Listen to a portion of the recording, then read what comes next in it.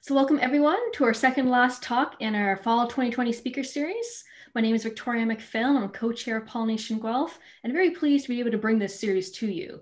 It's bringing forward our canceled talks from our canceled March 2020 symposium forward to the fall in a venue that hopefully is more accessible to more people. Virtual versus in person is always a little bit different, but we think this has a lot of added value. So if you haven't already signed up for our last talk, Shannon Sierra from Pollination Guelph, please go to our website and sign up now. As you may have already heard as well, we are recording these talks. And so if you have missed any of the talks in the series so far, or you're gonna miss on the last talk, please go to our YouTube channel. Generally within 24 hours, we do have the talks up and available. So tune in after the fact to watch the video. I do want to say a big thank you to all our sponsors as well. As I mentioned, we had to cancel our March 2020 symposium, but they're all very gracious in allowing us to keep the funding and carry it forward to our fall symposium. And so if you have the opportunity to thank these sponsors yourselves through buying any of their products or just give them a shout out on social media, please do so. We greatly appreciate their support. I do want to read our brief land acknowledgement. It's important in this day and age to really address on the fact that many of us are settlers on this land, like including myself. And so Guelph is on the traditional territory of the Attawandaron and Neutral people. We honor the original ancestors of this land and also offer respect to our Haudenosaunee, Anishinaabe, Mississauga, and Métis neighbors. We strive to be accountable by acknowledging this history and cultivating respect in our relationships with our Indigenous neighbors and the land. And as many of us are not in Guelph currently, please consider the region that you are currently living in and your relationship to the land there and the peoples, both now and historically. And I want to introduce our speaker for today. Sue Chan has an academic background in environmental science, pollination biology, education, and agriculture. So extremely well educated and lots of experience. She's the Ontario expert on the hoary squash bee, a specialist pollinator of pumpkin and squash, and has managed and implemented many on-farm and educational pollinator habitat projects. Presently, Susan is a lead researcher and manager of a project to implement honeybee vectoring, or microbial biocontrol agents, to strawberry crops in Ontario, which is super neat. Susan owns a 10-acre farm, which uses regenerative agricultural techniques to restore soil biology, grow cut flowers, and create safe habitat for all insects and all wildlife. So we're going to turn this over to Sue in just 1 second. I will remind you to please remain muted and leave your video off. If you have any questions, please add into the chat box and we'll get to those at the very end with a better question and answer period. But keeping your video and audio off keeps everything a bit smoother and this reduces distractions. And again, don't forget to sign up for the next talk in the speaker series because you don't want to miss it. They're all pretty good. So Sue, take it away. Okay, thank you very much. I'll just get my screen shared.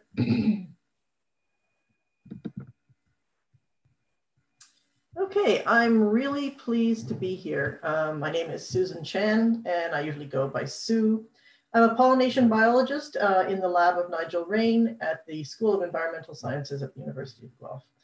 And I just really would like to thank Victoria and all the others who have organized the Pollination Guelph speaker series. It's really an impressive thing to have done under these circumstances. Today, I'd like to talk to you about an interesting relationship between a wild bee and a cultivated crop and the implications of that association. The wild bee involved is the hoary squash bee, and the crop, like the picture you see, is pumpkins or squash.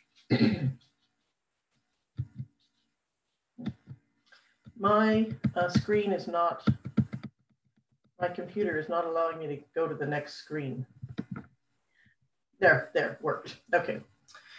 So the hoary squash bee is a solitary ground nesting bee. It's a strict pollen specialist on plants in the genus Cucurbita.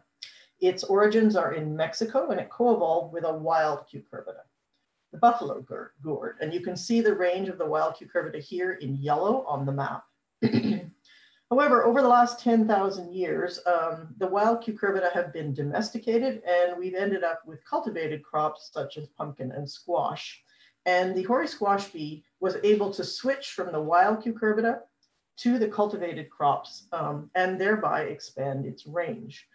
The present range of the hoary squash bee is in green here, and you can see that it is way larger than the range of its original host plant. Its present range also includes Ontario and Quebec at its northern limits. And it is become basically a really important pollinator of cucurbita crops. So here pictured, you see a picture of a flower, a cucurbita flower. This is a crop flower. And below you see a male hoary squash bee clinging to the central synandrium, which is the pollen-bearing organ of the male flowers. Okay, so this is the system we're talking about. Now, the hoary squash bee in Ontario was first recorded in 1908, so it's been around a while. In 1998 to 1999, Dr. Peter Kevin did a presence-absence study, and noted here are all these little black triangles and little black circles. So these are all the places that he surveyed to see if hoary squash bees were on cucurbita plantings here. And he found that of 166 farms that he surveyed, about 2/3 of them had hoary squash bees on them.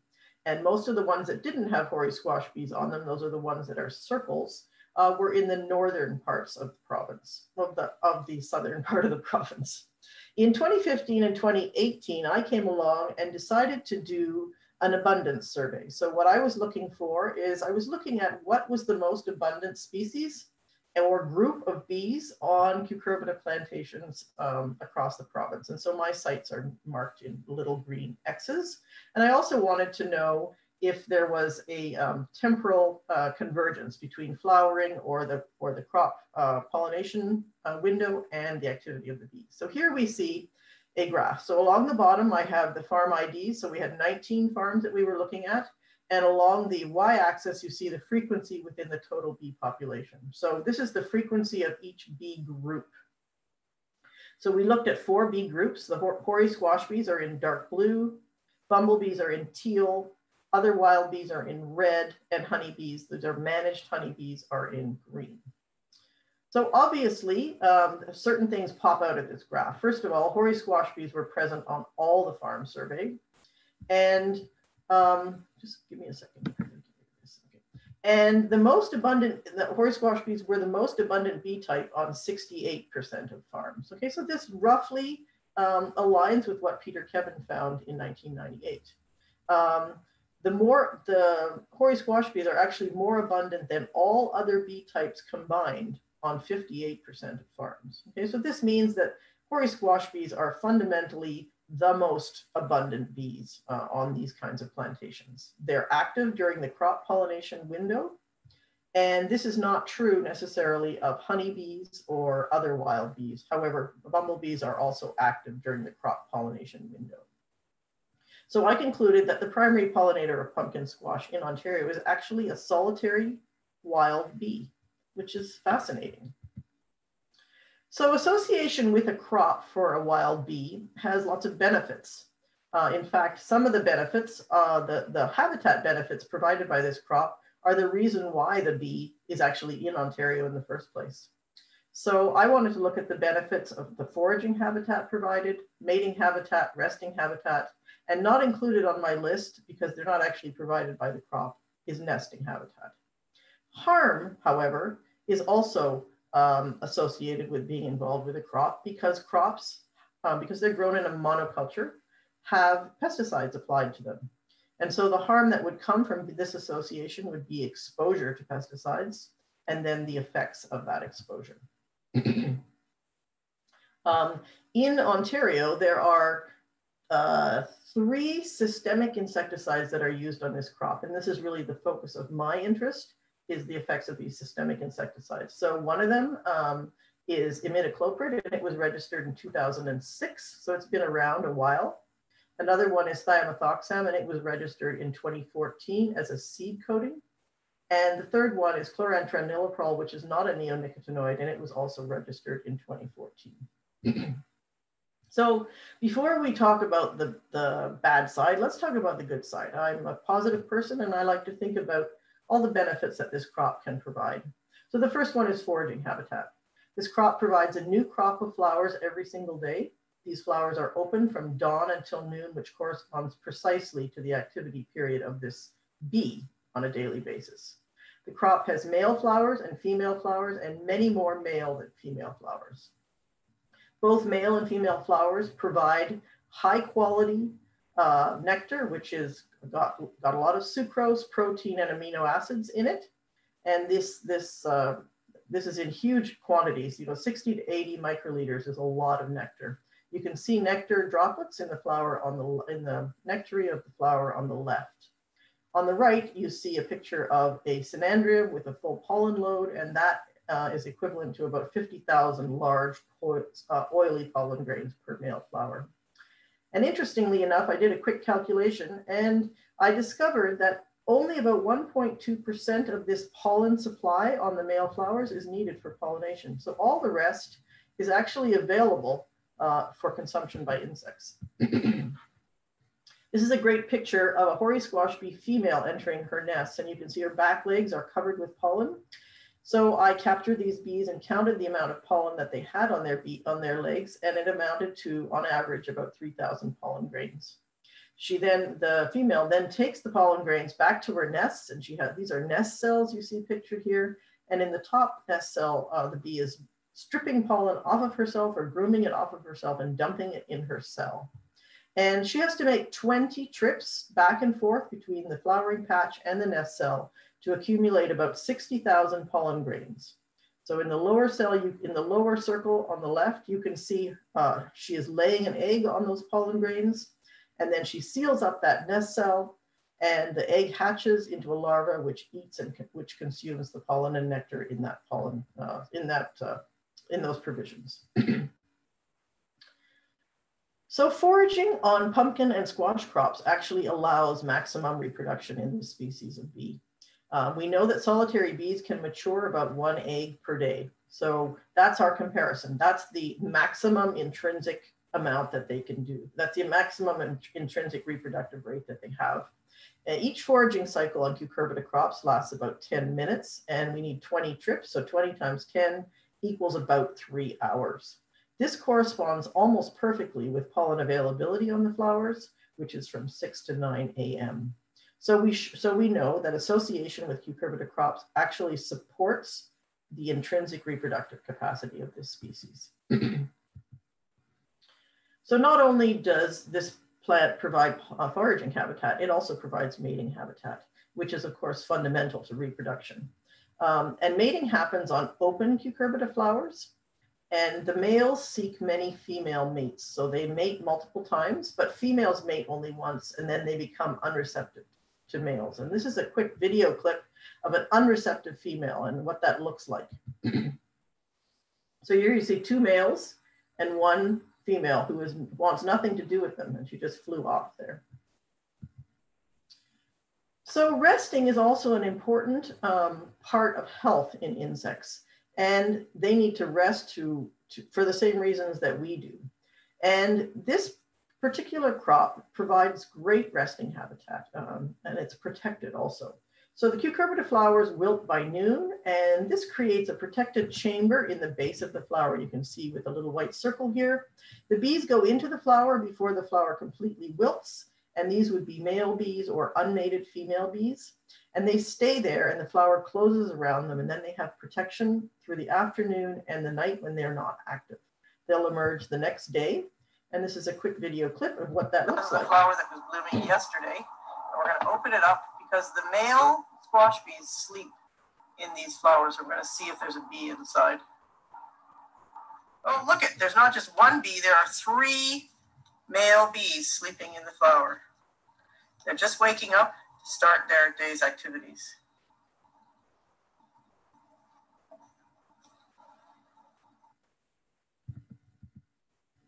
Although the crop doesn't provide nesting habitat per se, the soil in which the crop is grown does provide nesting habitat. And so here you see the entrance to a hoary squash bee nest and the tumuli of all the soil that she's excavated from the main channel around the outside.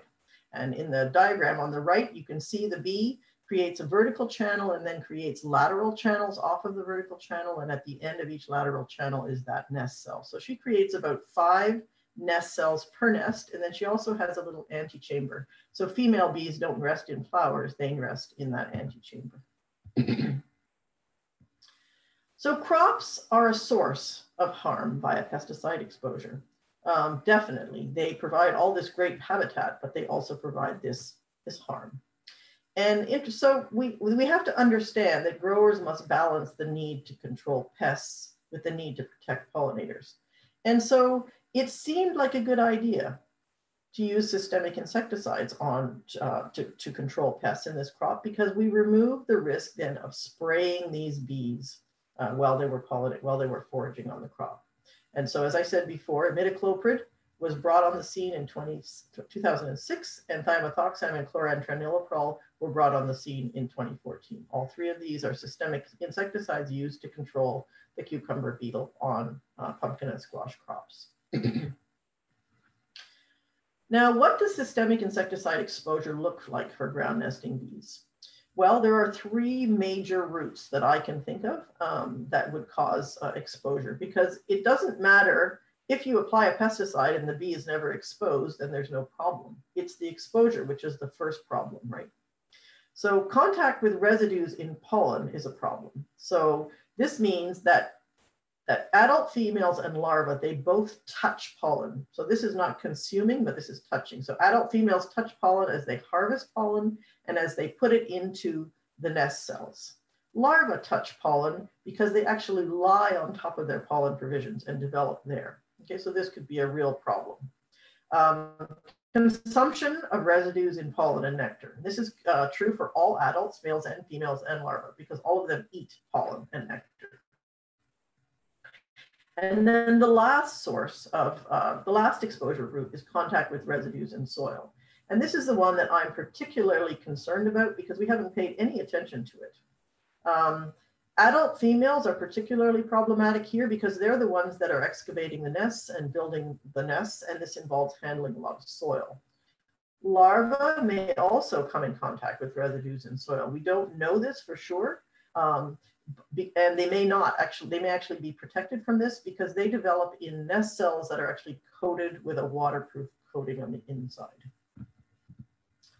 So one way to look at hazard, and in this case, we're looking at mortality. So these are not sublethal effects. This is the effect, this is the likelihood of dying, okay, of mortality. And hazard quotients can be used to evaluate two things: the hazard to bees of exposure to a particular pesticide. So I can find out how likely is it that a pesticide is hazardous to bees, or I can use them to evaluate how likely a particular exposure route is to be hazardous to bees.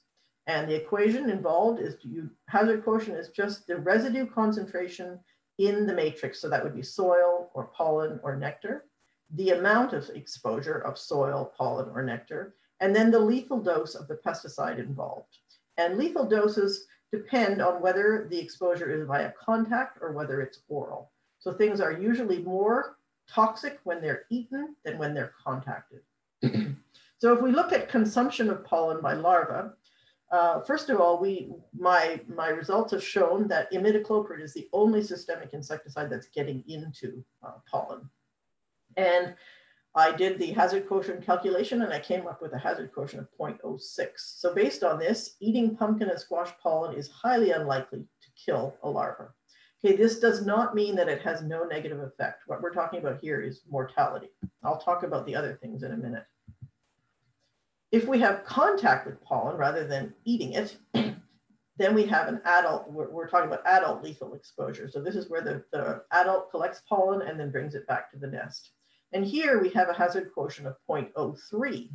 So that is also very low. So we know that consuming or handling pollen is not directly killing hoary squash bees in either the adult or the larval stage. You can imagine how relieved I was when I found this out, because this is my favorite bee in the whole universe. However, contact with soil by adult females is a completely different ballgame. So the reason that soil is problematic is because insecticide residue concentrations are greatest in soil. So if we looked at pollen, nectar, and soil, by far, we would find more residues and we would find greater concentrations of residues in soil. And the other problem is that females move a lot of soil. So they weigh roughly about 110 milligrams, and they move 33.5 grams of soil to build one of their nests over their whole nesting period. So if we do the hazard calculation on that, it's 4.32, which is way above the acceptable hazard quotient of 1. So when we're approaching a hazard quotient of 1, that's sort of like a red flag. So here we're way over that. So because of this, I went on to look at using probabilistic risk assessment techniques. I wanted to find out what is the likelihood of an adult female encountering a lethal dose in Ontario soils where cucurbit crops are grown. And the risk of exposure to lethal doses was high for imidacloprid and clothianidin. The risk for clothianidin was 40%, and the imidacloprid was 25%. So this is way above the acceptable risk level of 5%. So we have a very unpleasant situation here in soils, in agricultural soils where cucurbits are grown in Ontario. Then I wanted to know, well, what's the sublethal effect of a bee foraging on a crop under really normal conditions? So I didn't want to expose bees directly. I wanted to expose them by having them forage on a crop. And so this is what I set up in this little hoop house. And I set up 12 of these hoop houses on a site near my house in Peterborough. The effects of exposure to crops treated with systemic insecticides were quite monumental for certain systemic insecticides. So for imidacloprid as a soil treatment at planting, which is what it's registered for use on, we have a greater than 84% reduction in pollen harvesting, in nest initiation, and in offspring production. That is a very, very serious reduction. And it's going to result in declines of hoary squash bees on farms that use imidacloprid as their way to treat for striped cucumber beetle. If you use thiamethoxam as a seed coating, we found no significant detectable effect. This doesn't mean that there was no effect. It just means that within the confines of my study and within the statistical power that I had in my study, I couldn't detect an effect. Okay, so it means that the effect is much smaller than it is for imidacloprid, if there is an effect at all. For chlorantraniliprole sprayed on the leaves of young plants, this is also a systemic insecticide. We found no effect, we found an effect on pollen harvesting, but no effect on nest initiation or offspring. Interestingly, we found no effect on pollination for any insecticide. So bees were still pollinating the crop, regardless of what insecticide they were exposed to. So wrapping up, pumpkin and squash habitat supports maximum reproduction of hoary squash bees and provides mating, resting, and nesting sites. And this is the reason why these bees have managed to live in Ontario in the first place. Negative outcomes are management dependent. And this is, from my perspective, a cause for celebration, because we can always manage our management. We can change our management and use and avoid using things that are really bad and use things that are less bad in monocultural systems. Obviously, the best management system is one which doesn't include the use of pesticides. The greatest lethal risk for female hoary squash bees is neonicotinoids in soil. It is not in pollen or in nectar. Sorry, this keeps jumping on me. Soil applied imidacloprid in pumpkin and squash crops is very detrimental. If I were asked my opinion about what I think about that application method, I would say it should be actually removed. I think it's systemic insecticides appear to be much less harmful. However, I would add a caveat that we actually need to do some more work on thiamethoxam. And then the last thing is that measuring crop pollination is not really a great way to evaluate pollinator health in this crop. So we have to actually directly evaluate pollinator health.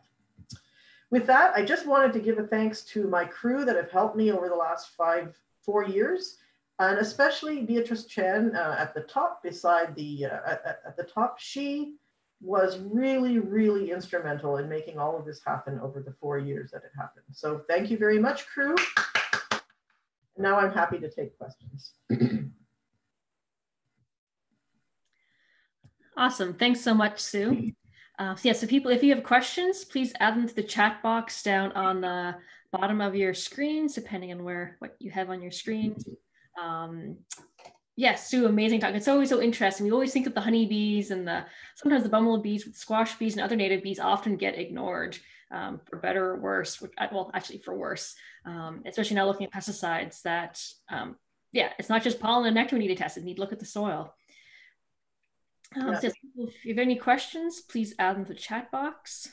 I'm trying to bring up my screen with a question prompt.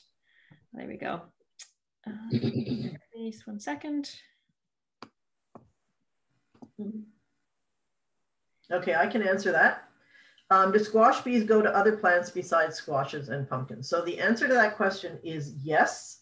We can find pollen of other plants on hoary squash bees occasionally, but they do not use that pollen for provisioning their nests. And we think they're basically going to those other plants for nectar. So they really are very strict pollen specialists. Okay, the pesticides I mentioned, are they not part of a, sorry, can we go back to that question about the pesticides I mentioned? Yeah. So the pesticides I mentioned, are they not part of a neonicotinoid ban in Ontario? Well, as far as I know, there is actually no neonicotinoid ban in Ontario. What happened in Ontario is that there was a restriction on certain neonicotinoid use on certain crops, those being the big field crops, but there was never such a ban for any other crop in Ontario.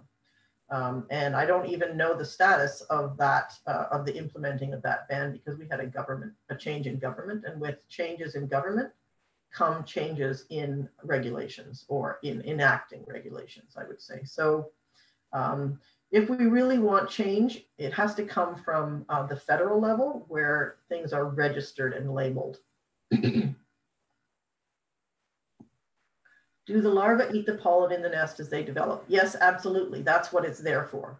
So the bee puts all the pollen and nectar into that nest, and then the larva hatches and basically eats its way through the pollen and nectar supply there. It's sort of like having a baby, putting it in a room, filling it up with 18 years of food and shutting the door, and the baby has to fend for itself. That's kind of what it's like. Do I think systemic pesticides may be affecting long-term development? Well, I have no data. And so this is why I'm very eager for us to understand the difference between lethality and sublethal effects. So all that HQ stuff that I showed you, that's all lethality. What's the likelihood of dying outright, right? But for long-term development issues, that's a whole nother kettle of fish, which I don't have an answer for.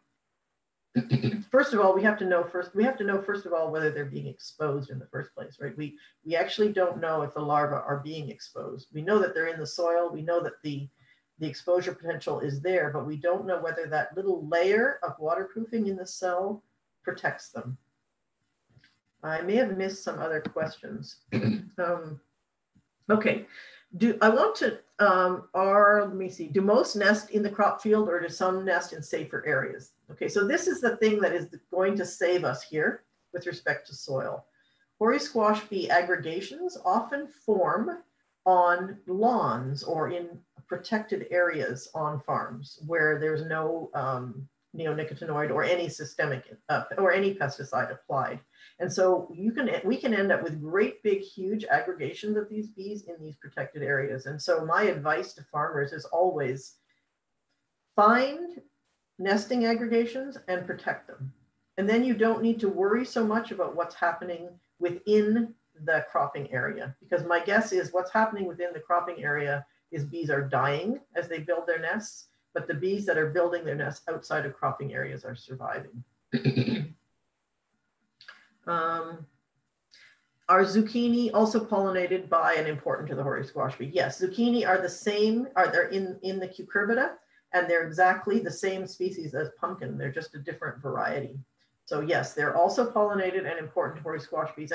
And interestingly, I've been talking about agricultural systems because that's where the pesticide exposure occurs, but hoary squash bees can be supported by gardens in cities or in the country also. Have I missed anybody? I didn't see any other questions. Jim Chapa did clarify that the neonic, not quite banned. There's regulation in place for kind of field crops like just the soybeans and sorry, I think it was canola, not canola, but one of the grains. Yeah. Actually applying to things like squash plants or horticultural industry or other locations. And it's not a complete ban. It's kind of based on need, at least in theory, it's based on need. So it's still being used in Ontario, and the restrictions, so reduction does not happen that we'd hoped to have happened. So still lots of work to do there. However, I would say that, you know, the Liberal government did something really good. And, you know, because I talked to them about this issue and I said, you know, your use of neonicotinoids and your need for neonicotinoids are not lining up.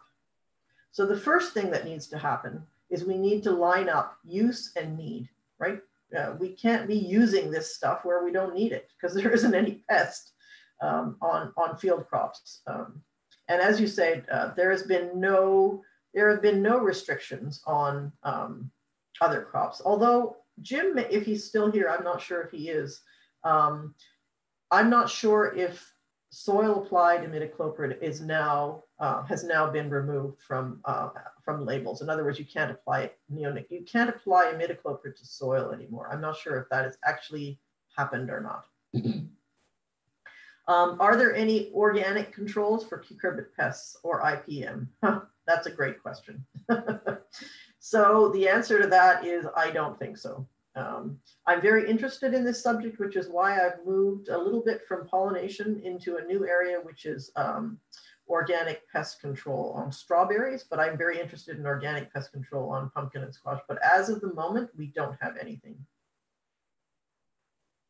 How are the insecticides different or the same as the neonicotinoids, or are they the same family? Okay, so we have two families or two types of systemic pesticides that I looked into. One is an anthranilic diamide, and it affects mussels. So it causes problems in mussels, and it causes, but it's not as long lasting as neonicotinoids. Neonicotinoids attack the nervous system and cause death by overcharging the nervous system. It's like the neurons are constantly charging, and so the bee dies because of that. I don't know if that's a good enough answer. So these anthranilic diamides and neonicotinoids are two different classes, but they're both systemic. And what systemic means is that you apply it to one part of the plant and it moves throughout the whole plant. Okay, so systemic insecticides are generally very water soluble because that's how things move in plants, through water. Any other questions?